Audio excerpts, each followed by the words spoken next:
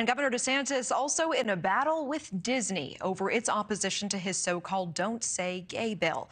That's why one state is now offering Disney World a new home if it needs a place to land after the fallout. North Carolina State Senator Michael Garrett filed the Mickey's Freedom Restoration Act, and it would give Disney a place to move. The Magic Kingdom, EPCOT Center, Disney's Hollywood Studios, Animal Kingdom, all of those parks, hotels, golf courses. Garrett and some other lawmakers want to study what it would take to lure the company to the Tar Heel state, starting with $750,000 in July. Joining us now is North Carolina Senator Michael Garrett. Thanks so much for being here. Thanks for having me, Natasha. I appreciate it. And Senator, you've said that you, quote, welcome Disney and all other businesses seeking refuge from the culture war madness currently gripping the great state of Florida. When was the moment that you realized there was an opportunity for this bill?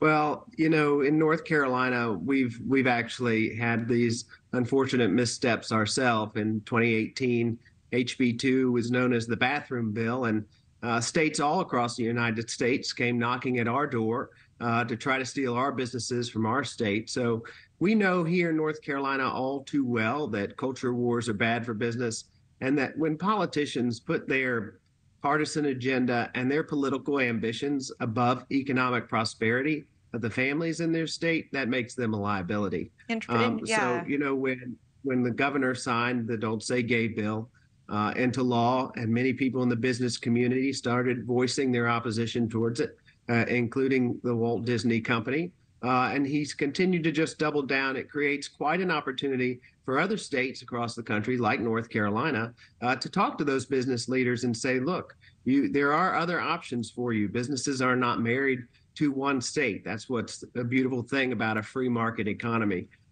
So, you know, we wanted to make sure that they know that we're willing and welcoming place for the Walt Disney Company here in North Carolina. Interesting. And pardon the interruption earlier. What is the advice? What is the message that you would have for DeSantis based on what you've learned?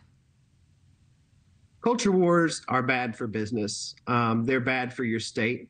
They're bad for people. Yeah, it might win you some political points with your base in the short term, but your state pays in the long term. HB2 cost our state's economy roughly $6 billion. And that's still something that we are working to build back from. You know, we were very fortunate last year. CNBC ranked North Carolina as a top state for business. And one of the things that they mentioned that set North Carolina apart from our southern peers, where we had a divided government, where the Democrats controlled the governor's mansion and the Republicans controlled the legislature. But both parties were able to work together, set the culture wars aside, and focus on economic development, economic prosperity, and the education of the people of the state of North Carolina. And I think you can look to North Carolina's history and our past and learn a good lesson and don't repeat the mistakes that we did. Senator, would this bill allow Disney to maintain its own sort of de facto government if it moved to North Carolina?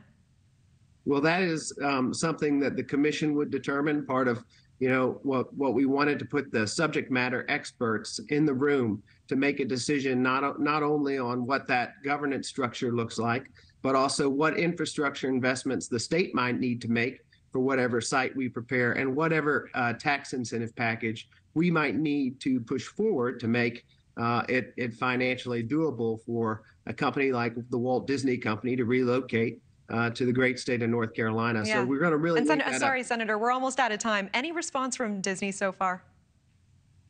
They just got the bill at the end of last week. We haven't heard from them yet. But I will check in with our Commerce Secretary and I'll keep you updated. Well, we'll give them a few business days to respond. They have their hands full, I think. Senator Michael Garrett, thank you so much. Appreciate your time. Thank you so much for your time. I appreciate it. Okay. Thank you for watching. Go to newsnationnow.com to find News Nation on your television provider. And don't forget to click the red subscribe button below to get more of News Nation's fact-driven, unbiased coverage.